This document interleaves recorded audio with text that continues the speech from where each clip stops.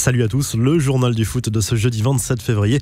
L'exploit de l'OL contre la Juve mercredi soir en 8e de finale aller de la Ligue des Champions. Victoire 1-0 des joueurs de Rudy Garcia grâce à un but de Lucas Touzard à la demi-heure de jeu. Match solide des Lyonnais qui ont montré un état d'esprit exemplaire, salué d'ailleurs par Juninho après la rencontre.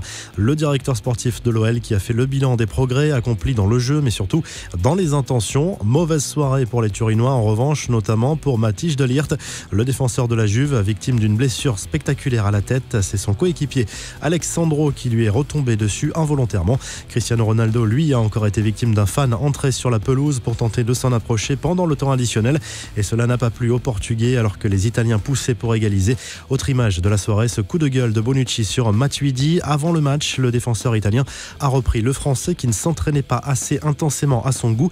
Le champion du monde est resté sur le banc toute la rencontre. Sur les réseaux sociaux, les supporters lyonnais ou amateurs de foot s'en sont donnés à cœur joie à l'image de ce photomontage du visage de Jean-Michel Aulas sur le corps de CR7 qui célébrait à l'époque un but contre l'Atlético. Le joli coup des Citizens à Bernabéu, Manchester City est allé gagner sur le terrain du Real Madrid dans l'autre match de la soirée. Alors qu'Isco avait ouvert la marque, Gabriel Jesus et Kevin De Bruyne ont permis aux Citizens de renverser la vapeur dans le dernier quart d'heure. Buteur sur pénalty, le Belge a inscrit son 50e but sous les couleurs de City. La presse madrilène n'est pas tendre avec le Real au bord du précipice selon Marca. Le club merengue éliminé en Coupe du Roi, relégué à la 2e place en Liga et mal embarqué désormais en Ligue des Champions, va devoir réagir et vite. Quelques infos en bref, l'anecdote savoureuse de Kylian MBAPPÉ à propos de sa première rencontre avec Zinédine ZIDANE. Dans un texte publié sur The Players Tribune, la star du PSG a reconnu avoir été impressionné ce jour-là. L'histoire se passe juste avant ses 14 ans. Le natif de Bondy avait été invité par le Real pour un stage d'entraînement, accueilli par Zizou en personne qui lui a proposé alors de monter dans sa voiture pour rejoindre le centre d'entraînement. MBAPPÉ a reconnu avoir perdu ses moyens. Je me suis liquéfié et j'ai demandé, je dois enlever mes chaussures. Je ne sais pas pourquoi j'ai dit ça, mais c'était la voiture de Zizou. Il a trouvé ça marrant. Il a répondu bien sûr que non. Allez, monte, a raconté le Parisien. Direction le Mexique où les Tigresses ont vécu une soirée incroyable. En 8e de finale, retour de la Ligue des Champions de la CONCACAF. Leur gardien Nahuel Guzman leur a offert la qualification en marquant dans les derniers instants de la partie de la tête. André-Pierre Gignac, lui, a inscrit un doublé.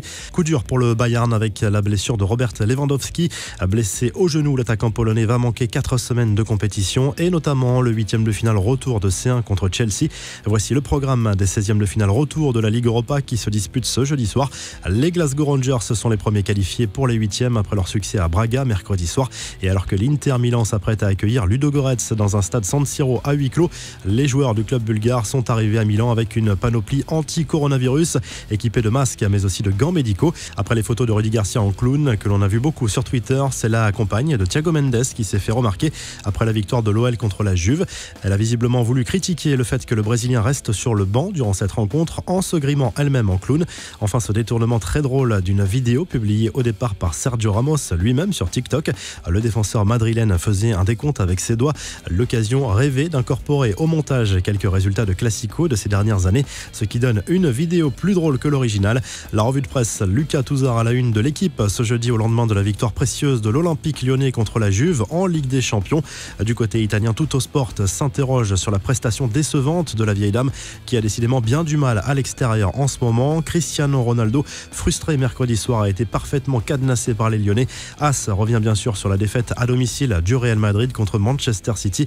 Le quotidien sportif regrette les 10 minutes d'absence des joueurs merengues qui ont coûté cher en fin de match.